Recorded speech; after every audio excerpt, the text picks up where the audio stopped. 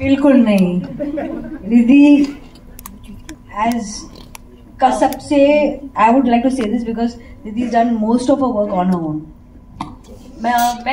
मेरा बालाजी या एकता कपूर के साथ सबसे पहला काम था 2020 में। मैंने काम शुरू किया 2009 में।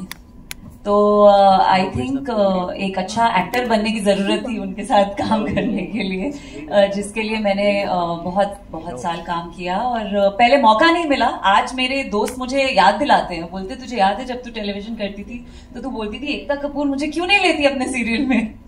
तो शायद फिल्में करनी थी, काम रिद्धि वेब के शो साथ करना तब किया है जब मेरी फ्रेंड है तन्वीर, उन्होंने एक शो बनाया था और असुर, वो भी वेब शो। और वो असुर में मैंने जब इन सबका परफॉर्मेंस देखा तब मुझे लगा यार हमसे तो गलती हो गई, हमने इनके साथ टीम पे काम ही नहीं किया।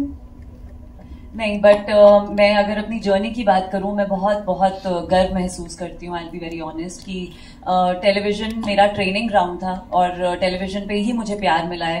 टेलीविजन पे मुझे मेरे किरदारों के नाम से आज तक जाना जाता है और मैं बहुत प्राउडली टेलीविजन के उस प्यार को, उस सम्मान को, और जो घर के सब लोग मुझे ऐसे पीठ ऐसे करके मिलती हैं आंटी और बात करती हैं जैसे मैं उनकी घर की बच्ची हूँ, तो मुझे वो बहुत अच्छा लगता है। और एक कहीं ना कहीं जो ये मैं फिल्म कर रही हूँ, मैं आपको सच बताऊं तो टेलीविजन पे जब मैंने काम शुरू किया था तब बहुत जल्दी मैं ये समझ गई थी कि हमारी रीच बहुत ज्यादा है और बहुत आप लोगों को इन्फ्लुएंस कर सकते हैं। तो मैंने तभी सोच लिया था कि मैं ऐसा ही काम करूंगी, चाहे जो भी हो, चाहे वो सुपरहिट ना हो, एक साल में बंद हो जाए, ना चले 5-5 साल, लेकिन मैं वैसा ही काम करूंगी जो घर में बैठी एक लड़की या औरत को बोले कि मेरी भी एक मेरा भी एक अस्तित्व है और मुझे अपने लिए खड़े होना चाहिए। तो आई थिंक वो जो सीख थी वो टेलीविजन से मिली, लेकिन आज मैं द साबरमती रिपोर्ट जैसी फिल्म इसीलिए कर रही हूँ क्योंकि वो सीख में, वो सोच में रखती हूँ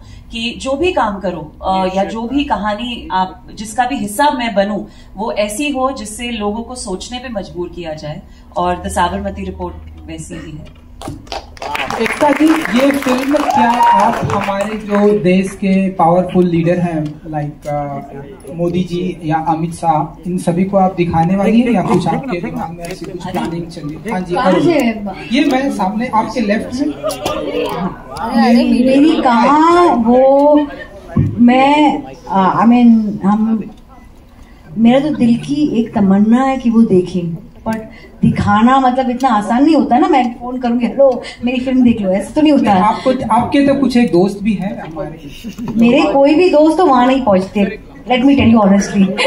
वो शायद कहते वो बट नहीं पहुंचते, बट ऑनेस्टली मैं चाहती हूँ कि हर राजनीतिक इंसान, चाहे वो पॉलिटिशियन हो, चाहे पॉलिटिक्स में इंटरेस्ट रखता हो, ये फिल्म देखें। Specially even the media people, मैं चाहती हूँ आप सब ये फिल्म देखें क्योंकि एक बहुत ही इंटरेस्टिंग लाइन है फिल्म में।